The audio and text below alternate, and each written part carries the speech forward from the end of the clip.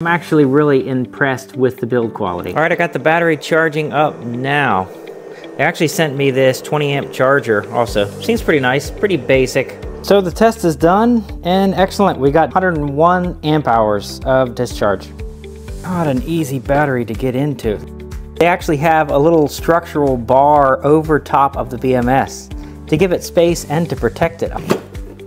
All right, so simple build, but not bad. So we've got fish paper around the top end. Then we have these insulator strips here, and they run the perimeter.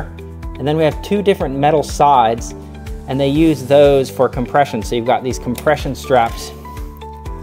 So laser welded bus bars. They have it insulated at the pinch point there up over the ridge. For the cold temperature protection test, I put it in a fridge first. I can check the cell temperatures through the app. And you can see there, it's below freezing on the cell temperatures. So yeah, it works. And you can also see it in the app there too, that the charging is disconnected. So yes, the cold temperature protection does work. So last thing I wanted to do is test the output of this little battery. All right, it can obviously discharge at 100 amps or just a smidge over. In a pinch, you could get a lot of power out of one small battery.